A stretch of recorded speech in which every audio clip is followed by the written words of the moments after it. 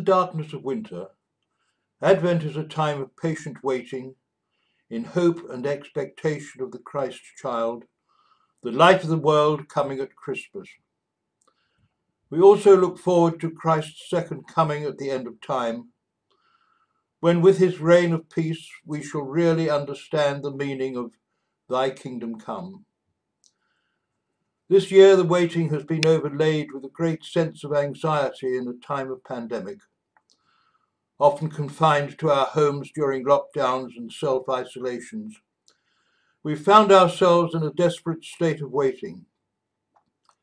We've waited for news of loved ones, for proof of an effective vaccine against COVID-19, and waited to know if our jobs are secure.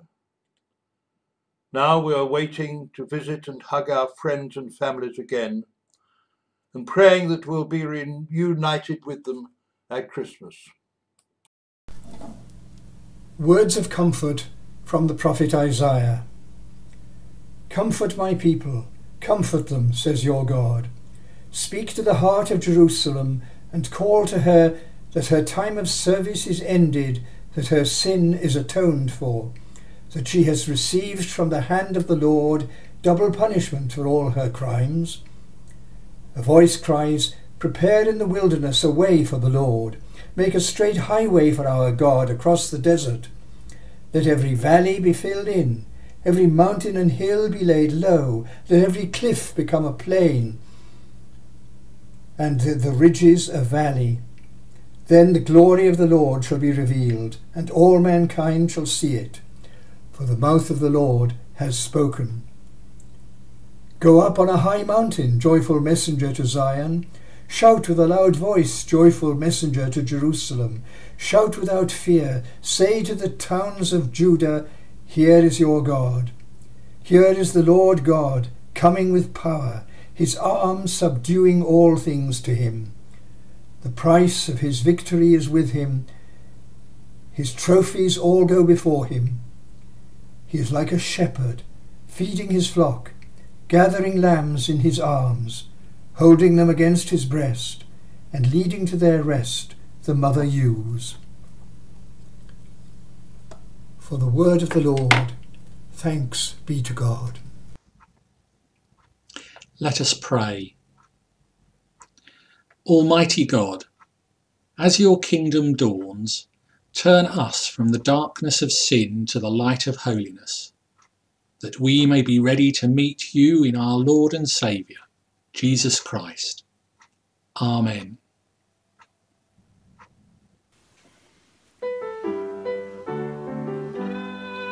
Make way for Christ, let his splendor arise. Fling wide the gates and welcome him into your lives. Make way for the King of Kings. Make way, and let his kingdom in. He comes the broken hearts to heal, the prisoners to free.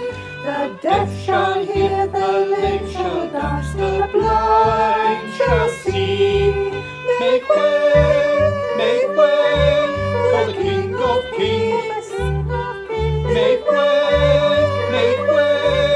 and let his kingdom in. And those who mourn with heavy hearts will weep and sigh. With laughter, joy, and royal crown he'll beautify. Make way for the King of Kings. Make way, and let his kingdom in. We call you now to worship him as Lord of us all, to have no gods before him, the thrones must fall. Make way for the King of Kings.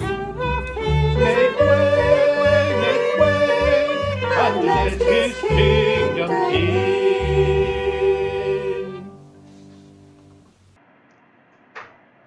Many of us are aware of Nazanin Zaghari Ratcliffe.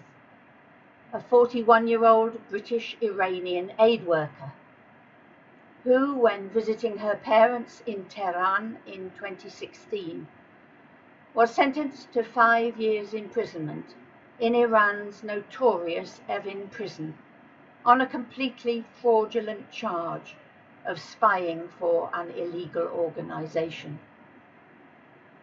Nazanin strongly denies this and says that she is completely innocent. Her daughter Gabriella, then aged 1 year, was cared for by her grandparents in Tehran for the next 4 years. Nazanin's husband, Richard Ratcliffe, who lives in London, has campaigned ceaselessly for her release, appealing to heads of governments and mounting petitions.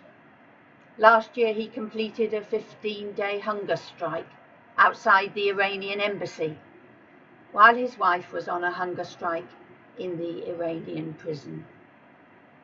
Last year, Richard's parents came to an amnesty event at St. Mark's to publicise Nazanin's plight.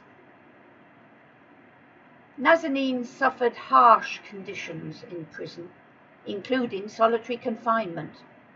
Gabriella came to England last year to be with her father and to start at a British school. Missing the contact with her daughter, Nazanin's mental health declined. This year, because of the spread of COVID-19 in the prison, she has been living with her parents, but under house arrest, and facing yet more charges of undermining the Iranian state. She has avoided being sent back to jail after appearing in court this month to hear fresh evidence, but the hearing was adjourned before she could present her defence. No UK officials were present at the hearing, despite repeated requests from the UK Foreign Office. Her British MP, Tulip Siddiq, said, "It is hard to imagine the mental torture that being repeatedly threatened with a return to prison causes. And this awful situation is now being dragged out once again." Amnesty International classes Nazanin as a prisoner of conscience and is calling for her unconditional release and immediate return to her home in London. Come, Emmanuel, God with us to be. Come down from paradise and occupy this dirty stable of humanity. Come and live rough as we do. Come and die. Come and be lonely as an orphan child. Come to where grief is harvested and stored. Come to where empty, aged minds run wild. Come to the hospice and the cancer ward. Come flee from tyrants as a refugee. Come be betrayed by those you counted friends. Come and be tortured with no amnesty. Come as the means to justify all ends. Come and be broken like a Christmas toy. Come be completely human, then we'll know your sorrow may bring hope of lasting joy, and God above is God with us below.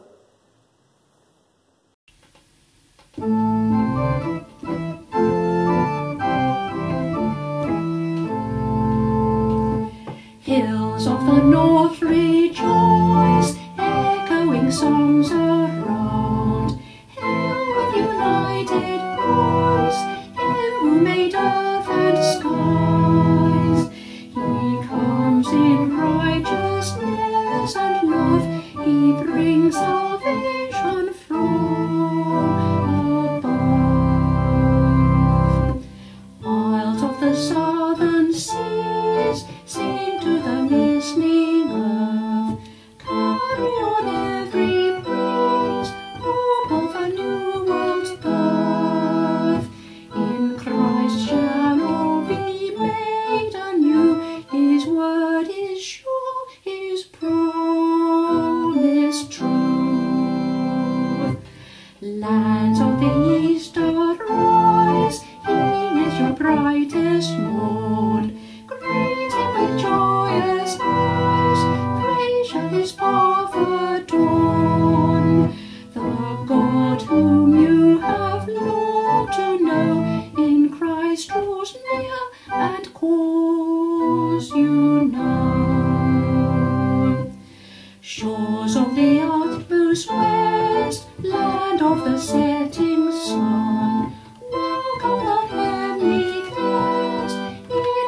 dawn has come. He brings a never-ending light, who triumphed o'er our darkest night.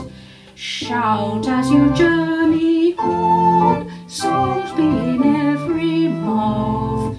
Lo, from the north they come, from east and west and south. In Jesus all shall find their rest, in him the longing earth be blessed. A prayer of St. Augustine.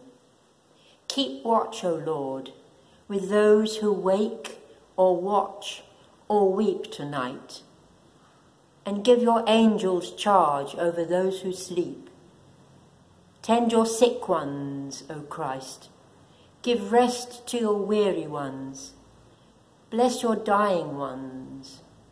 Soothe your suffering ones. Pity your afflicted ones, and shield your joyous ones, all for your love's sake. Amen. Christmas by George Herbert. All after pleasures, as I rid one day, my horse and I, both tired, body and mind, with full cry of affections quite astray, I took up in the next inn I could find. There, when I came, whom found I but my dearest Lord, expecting till the grief of pleasures brought me to him, ready there to be all passengers' most sweet relief. O thou, whose glorious yet contracted light, wrapped in night's mantle, stole into a manger, since my dark soul and brutish is thy right, to man of all beasts be not thou a stranger. Furnish and deck my soul, that thou mayst have a better lodging than a rack or grave. The shepherds sing, and shall I silent be? My God, no hymn for thee? My soul's a shepherd too, a flock it feeds of thoughts and words and deeds. The pasture is thy word, the streams thy grace, enriching all the place. Shepherd and flock shall sing, and all my powers outsing the daylight hours. Then we will chide the sun for letting night take up his place and right. We sing one common Lord, wherefore he should himself the candle hold.